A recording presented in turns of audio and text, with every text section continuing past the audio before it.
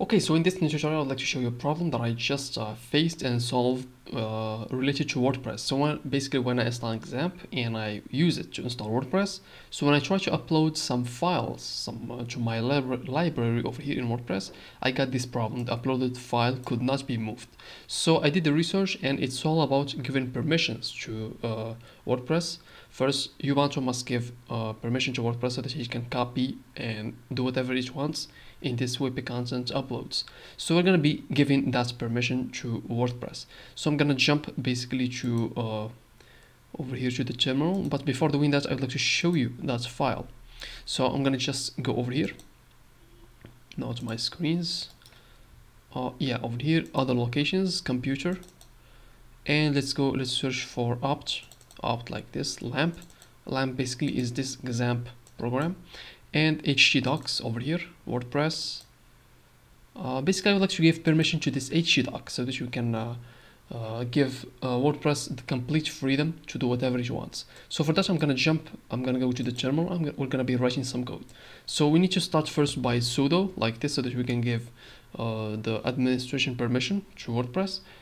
And after that, we're gonna be writing chmod like this, and minus big R must be uppercase, and we're going to be writing the number of 777, and after that we're going to be making a slash, and let's write this path. So basically we're going to be changing the permission for this path. So starting from opt, another slash lamp, another slash htdocs. So I already did this, so I'm not sure if it's going to be working again, but just write this one and hit enter, and it's going to be asking for this password.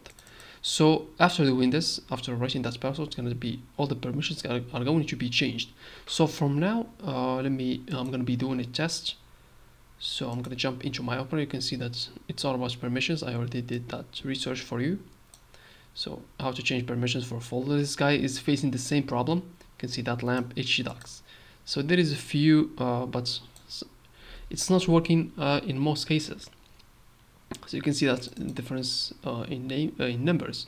In my case, 777 works best. So let's make a change, or let's try that. So localhost and WordPress. Yes, WP admin.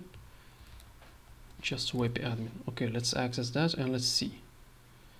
Okay, why is it taking too long? Bear with me, please. Okay, there we go.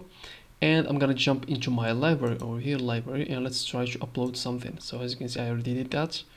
It's just for a test to show you how it's works. So let's upload this one, and as you can see, we have it solved. So if you so this is the solution for uploading any file to your library. So thanks for watching. If you have any questions, leave them down below, and I hope to see you in the coming tutorial. Take care.